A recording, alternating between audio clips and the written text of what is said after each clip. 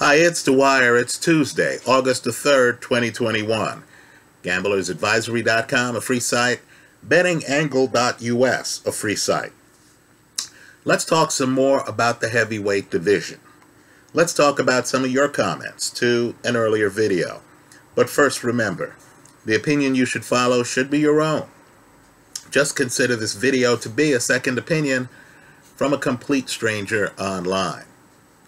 Now, I have to tell you, for the life of me, I don't understand why my belief that the Usyk-Joshua fight is going to be highly competitive is that controversial.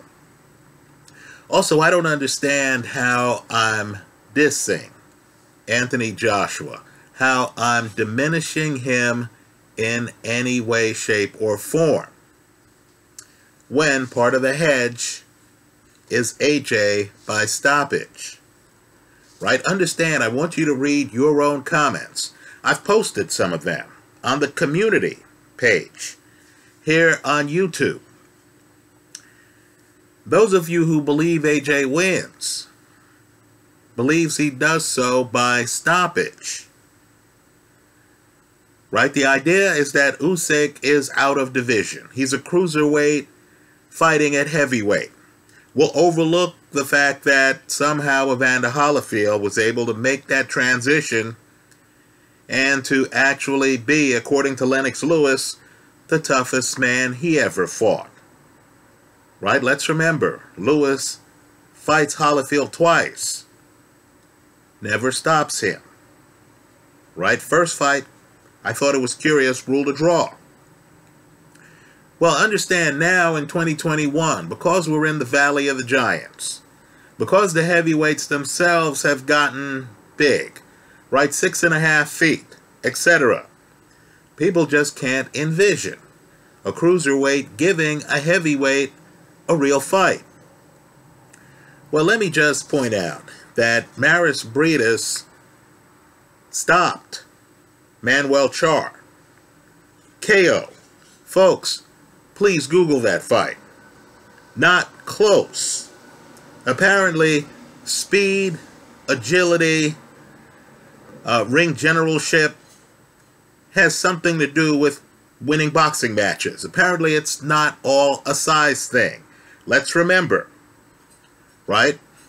The great Joe Louis gets beaten badly, outscored badly by Ezzard Charles.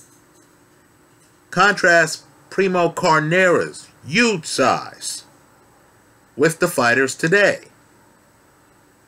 Understand, Primo was not an elite heavyweight. There's more to boxing than size. But more importantly, am I not giving AJ his props by having a hedge of AJ by stoppage? Folks, no one has stopped Usyk. Here I'm conceding that AJ has a great left hook, that AJ is a blessed puncher with both hands, that AJ has a very straight right hand, that AJ might be able to hurt Usyk. Well, that's not enough here. There seems to be a crowd out there that wants to mention AJ with the Jack Johnsons, the Joe Lewises, right? And when they do, they don't seem to realize that Lewis had a problem with smaller, agile men. Right, folks? Billy Conn has his fight against Joe Louis won. The press certainly thought so. It's only because Billy Conn was a warrior. Billy Conn was kind of like Josh Taylor, right? It's not enough to win. Billy Conn just had to go in the pocket and try to close the show, while Joe Louis was able to survive that fight. Right, folks? Great big men can have a problem with speed, agility, and movement. So, Let's just talk about heavyweight. Let's just talk about perceptions. My earlier video talked about Rummy's Corner, an excellent site here on YouTube. Highly recommend it. And Rummy talked about how Usyk was AJ's toughest, most skilled opponent since Vladimir Klitschko. Now, boxing's an expectation game, right?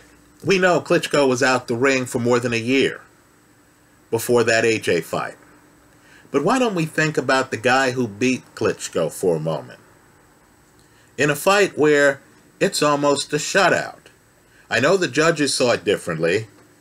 Let's face it, the only round that Klitschko really wins against Tyson Fury is the last round, right? And there again, I have no idea why a fighter who is on the verge of winning the heavyweight title is hanging around close enough to get hurt by Vladimir Klitschko, a puncher, a known puncher.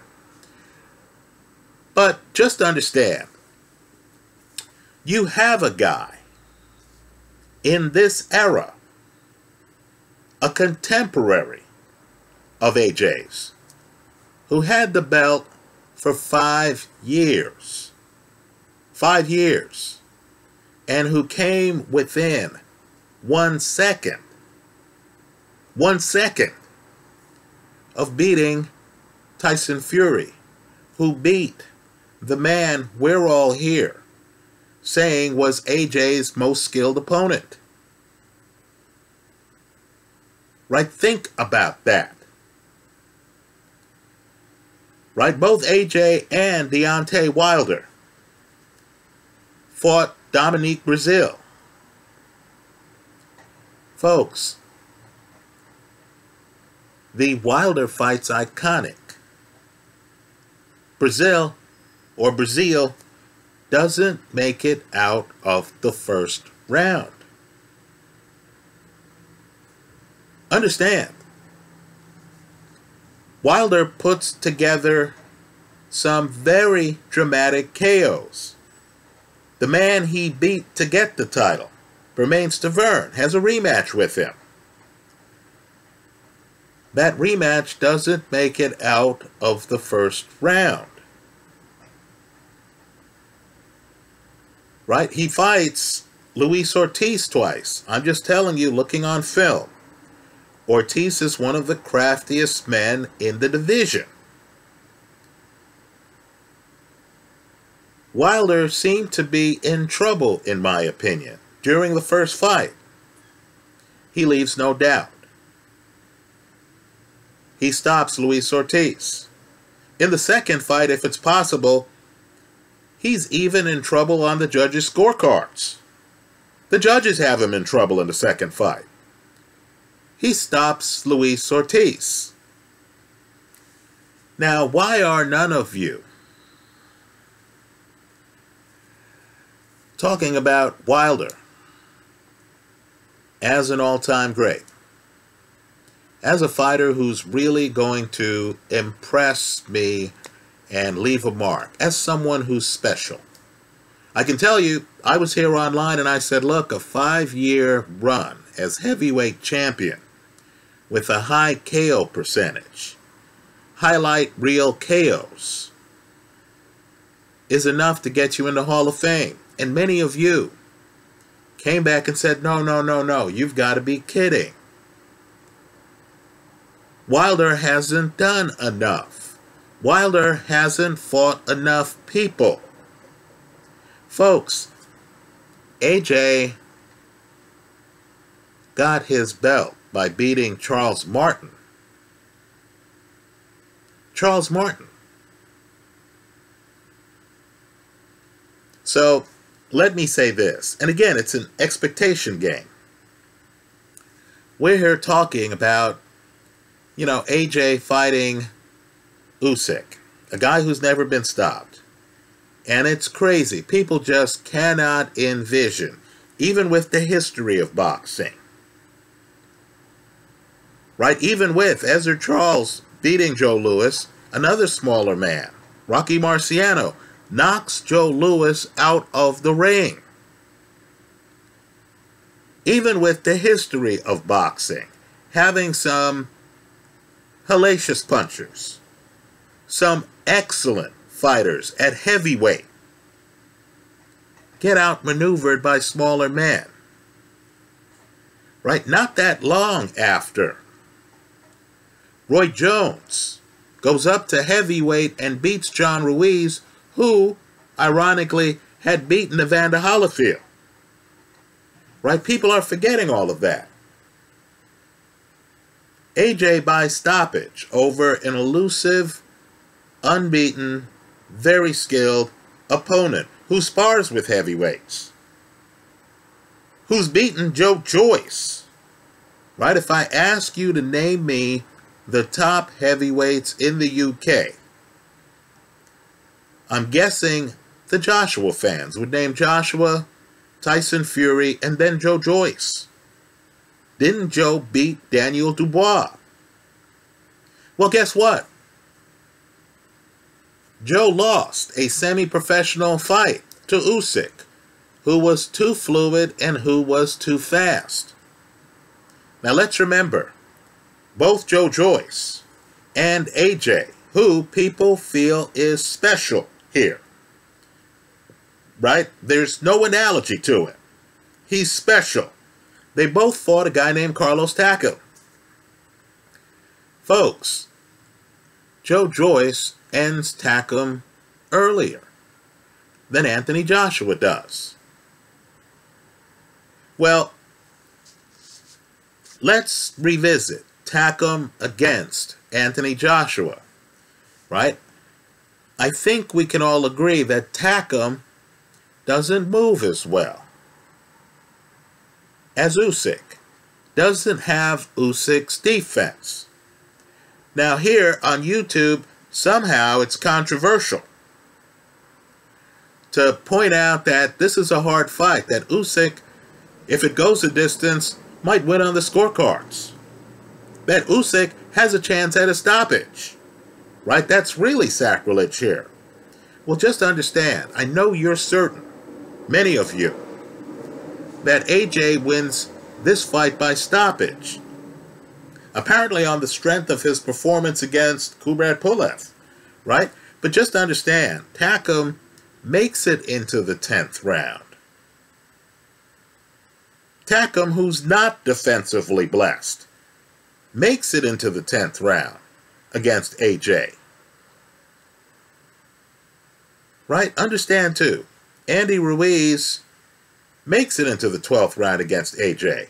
Doesn't the first fight because Andy wins that fight by stoppage. Let's talk about that. You know, I know the AJ crowd thinks AJ is special compared to Deontay Wilder. Please, look at the odds for the Wilder-Tyson Fury fight. That Wilder lost. That's Wilder's only loss officially. Look at those odds. Folks, those odds are much shorter. That's a much more competitive fight from a gambling perspective than AJ against Andy Ruiz. Isn't the AJ loss to Andy Ruiz more devastating than Deontay Wilder's loss to a guy who beat the best opponent that AJ ever faced? Right now, let me say this, and I just want to be as clear as possible here. If AJ ever signed to fight Deontay Wilder, and sadly I have to say if, right, because it hasn't happened. But if the two men ever signed to fight, I'd take AJ in that fight. Right? I myself believe AJ is a little bit better than Deontay Wilder. But understand, you know, we can talk about Wilder. And if Wilder were fighting Usyk, if I said, yeah, you know, I like Usyk to pull the upset, but I'm going to hedge to play with Wilder by KO, no one here would blink an eye. No one here would feel that I'm disrespecting Deontay Wilder. I don't understand why people here think that I'm disrespecting Anthony Joshua. Tell me about it in the comment section. Right? Folks, for the Usyk fight, understand the bet I'm proposing. I do think Usyk wins the fight. I do think that there's a distinct possibility that Usyk wins the fight by KO. Because understand, if you're fighting Anthony Joshua, you're at risk of being stopped. So if you have an advantage, if you realize that you could outbox him, if you get him on his back foot and you have an opportunity to close the show, you have to take it. Because you don't want this sleeping bear waking up later in the fight, right, and landing that one punch that takes you out. So as I've said here, I think if a boxing match breaks out, this is Usyk's fight to lose. He wins the fight comfortably. I don't think AJ can box with him. Right? The fight for me literally comes down to, can AJ land against him? So, for those of you who are confusing, and I mean this, confusing AJ with someone like Sonny Liston, where guys weren't making the later rounds, right? Look at AJ's record. Vladimir Klitschko makes it to the later rounds. Tackle makes it to the later rounds. Parker goes the distance. Andy Ruiz makes it to the later rounds. Right? Folks, I have no reason to believe that someone with Usyk's defensive skills isn't going to be able to make it to the later rounds. Also, some of you have pointed out that this isn't the cruiserweight division, and Usyk with extra weight, right, with extra weight, is going to be slower and more catchable.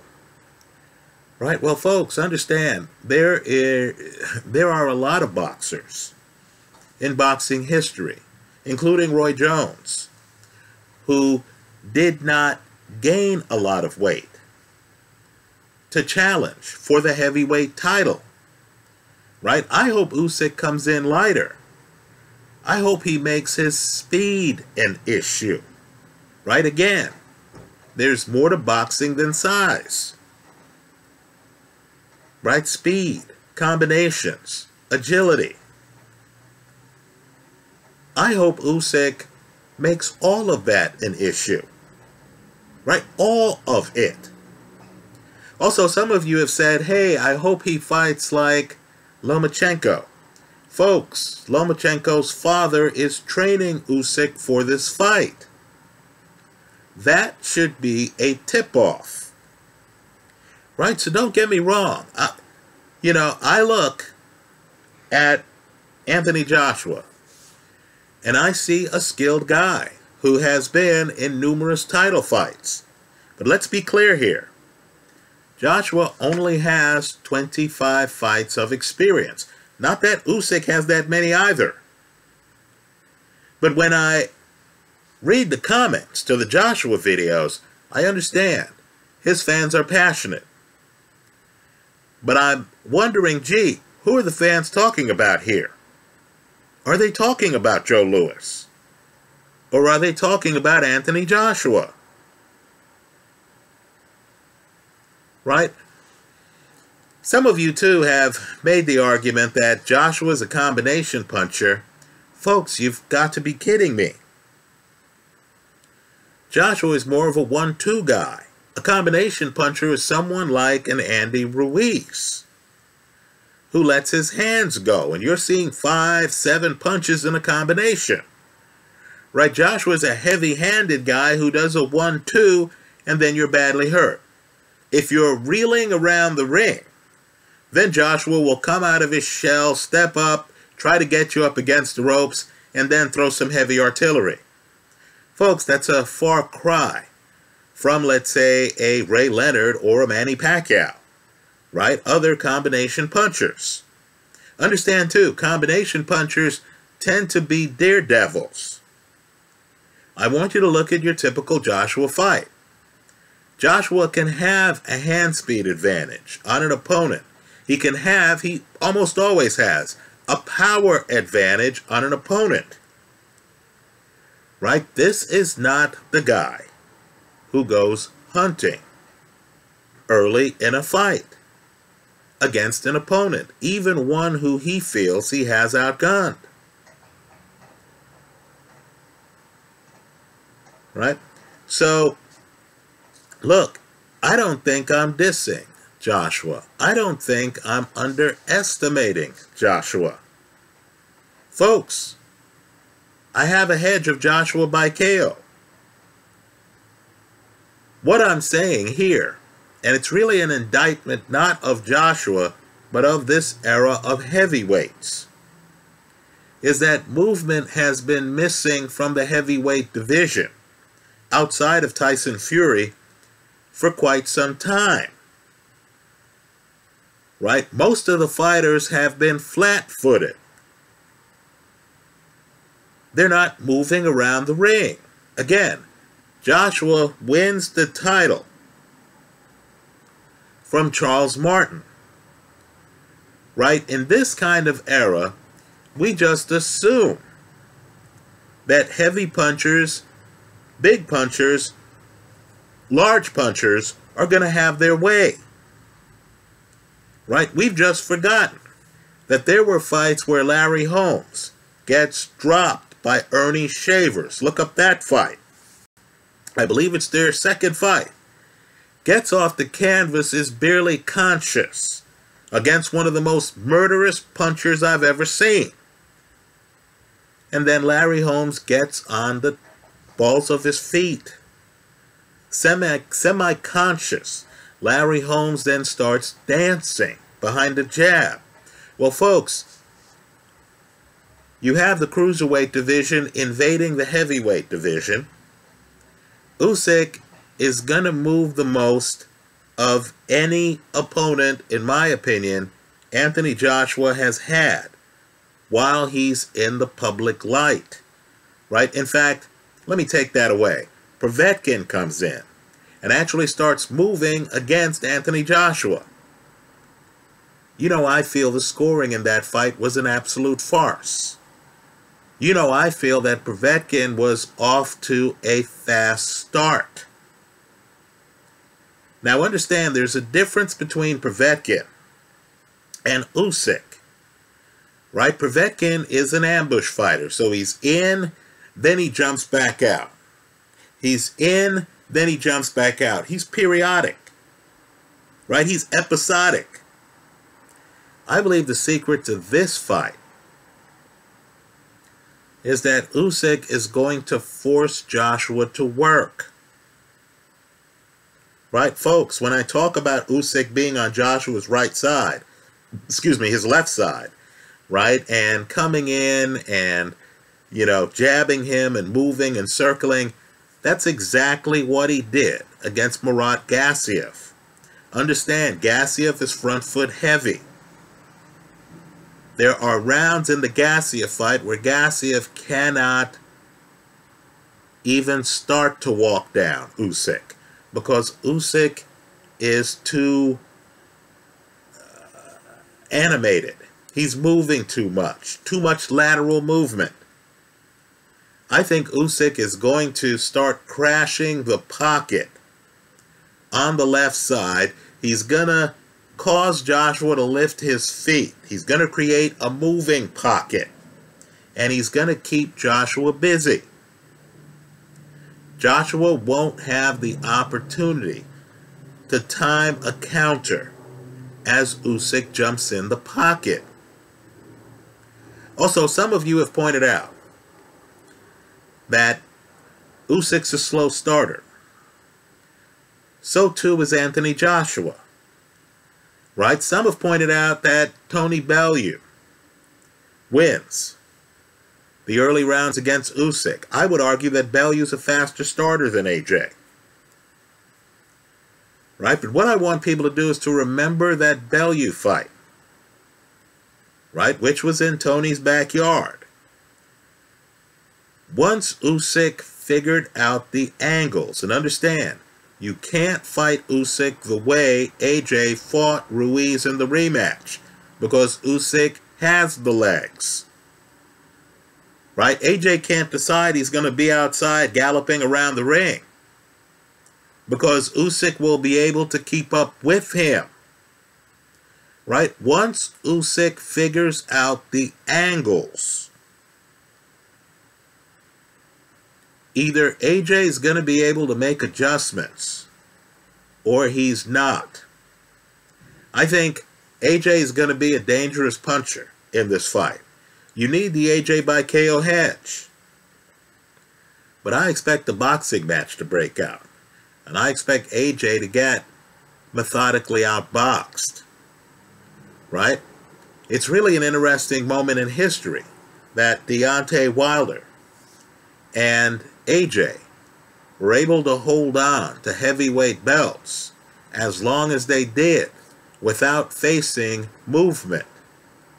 Right? In an earlier generation, folks, there were too many movers. These days, there are too many flat-footed, heavy punching guys. Right? Boxing evolves. The history of boxing has different kinds of champions. I'm just telling you, I don't think,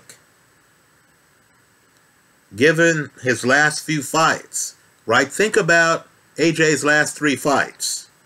Pulev, Andy Ruiz, right? Off his last 3 fights, I don't think AJ is going to know what to do with Usyk's fluidity, his movement. He might look as lost as Sonny Liston did against Ali. Right? So yes, I do expect Usyk, the underdog, greater than 2-1 underdog, to win the fight outright.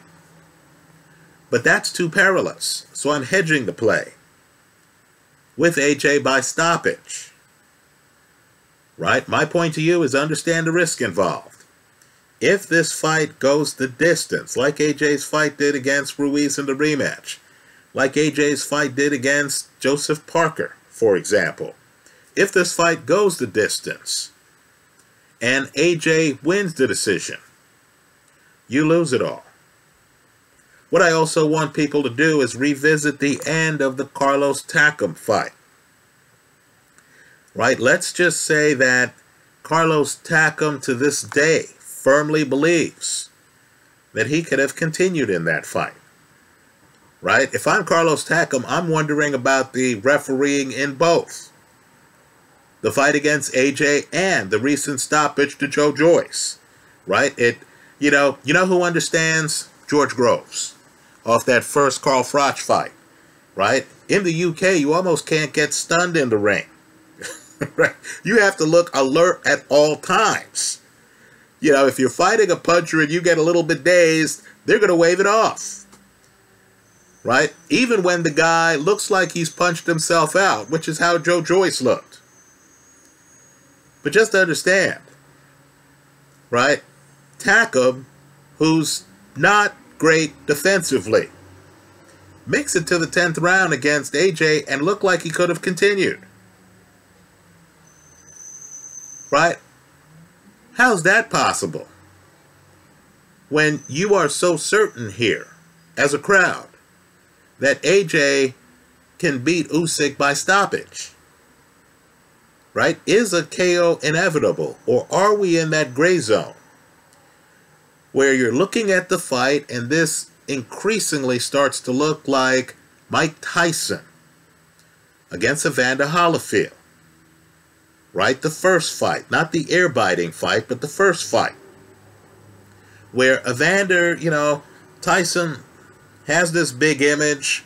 We always convince ourselves that certain heavyweights are invincible. Then, of course, you notice he's being methodically outboxed. Then the dam breaks, and Evander Holyfield is there working Mike over. Are you sure that doesn't happen by rounds 8, 9, and 10? Anyway, that's how I see it. If you believe that AJ is vastly better than Deontay Wilder, understand, Wilder had the longer continuous reign. Understand, Tyson Fury admits that he lost consciousness on the canvas when he was knocked down the second time by Deontay Wilder, right? Fury literally regains consciousness during the count and then gets up at the count of 9. What I want people to do is to go back in history, look at the end of one of the most famous fights in heavyweight history. Folks, George Foreman gets off the canvas against Ali in the Rumble in the Jungle. In my opinion, faster than Tyson Fury gets off the canvas against Deontay Wilder. Foreman lost his title. Ali did not give him a rematch. Understand, that's how close. Tyson Fury, who officially has not lost, I know the John McDermott crowd's out there, but look, he officially has not lost, and he came that close to losing to Deontay Wilder. But yet you don't place Wilder on the same pedestal that you place Anthony Joshua, who beat a former, not current, a former heavyweight champ who had already been nearly shut out, in my opinion, at least on my scorecard, by Tyson Fury, and who had been out of the ring for over a year. Right? You lionize Anthony Joshua even after he gets destroyed by Andy Ruiz. Right, folks? He's in with a great fighter. Right? Don't be surprised if he either loses by several rounds on, we'll put it this way, on 2 of the judges' scorecards. Because we know there's always that loon judge. But also don't be surprised if Usyk, who stopped Tony Bellew, right? Don't be surprised if Usyk closes the show here. Anyway, that's how I see it. Of course, I'm hedging with AJ by KO. I understand to many of you, that's not enough. Somehow I'm unconvinced about the guy. Somehow I should be considering the guy to be Lennox Lewis, Prime Tyson, right? Prime Liston, who destroys Patterson twice, right? Prime Lewis. Come on, guys. Come on.